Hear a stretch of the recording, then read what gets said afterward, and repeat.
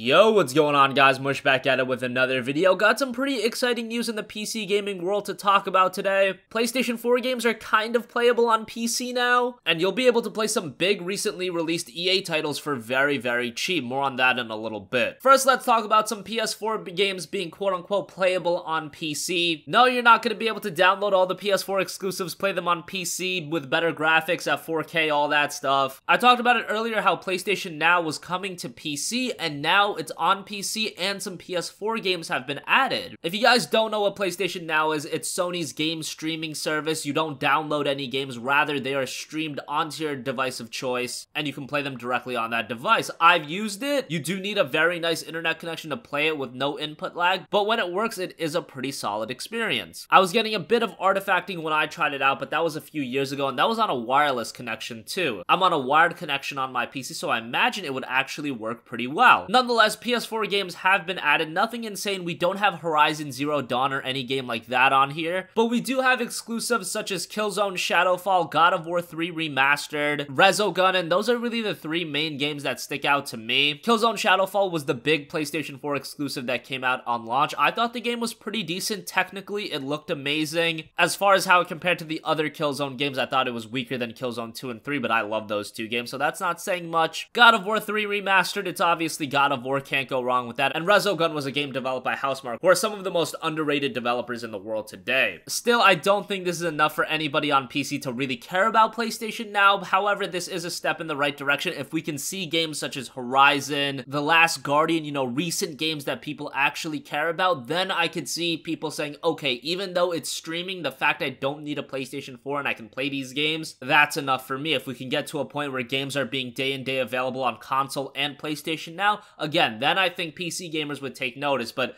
Killzone Shadowfall at this point, you know, 4-year-old game. God of War 3 Remastered is a remaster of a game that's, what, 7 years old? These really aren't the type of games to make PC gamers take notice of PS Now, especially because the fact that it is just streaming is still a hindrance. Obviously, I think I speak for everyone when I say that I would rather download these games. However, because it's game streaming, even if you are on a crappy PC, as long as you have a decent internet connection, you can play these games, so there is that factor. Still, my main point is hopefully at some point we get some really nice games on PlayStation Now. If Horizon was available today on PS Now, I think some people would take notice of it. However, I understand Sony's reluctance of putting a game like that on PS Now because that's a game people are buying PS4s for. However, if you do want to sell PS Now to the masses and those that don't own a PS4, you do need to put marquee games on there that people actually care about. Moving on, another bit of exciting news is that Battlefield 1 and Titanfall 2, two of the best multiplayer games from 2016, are both coming to Origin Access this summer. If you guys don't know what Origin Access is, it's EA's $5 a month service that gives you access to a catalog of their games, and there's a lot of games in there. I believe Dragon Age Inquisition is on there, Mirror's Edge Catalyst, Star Wars Battlefront. There's a solid amount of games for only $5 a month. It also gives you early access trials to a lot of their upcoming games, discounts if you want to buy games. It's a very solid service for $5 a month, and if at any point you tire of all the games on the service, you can just cancel it. Hey, if you pay $5, you get access to titles like Battlefield 1, Titanfall 2, Dragon Age Inquisition, other games that are coming soon, The Sims 4, Oxenfree, all for a month. That's pretty freaking good. I mean, think about back in the day when you went to like Blockbuster and rented a game for a week. They would charge you like $9 to rent a game for a week. Now you pay $5 a month for Origin Access, you get a slew of great games, and then you get a bunch of other decent perks as well. It's just a very good service, and to add Battlefield 1 and Titanfall 2 to them,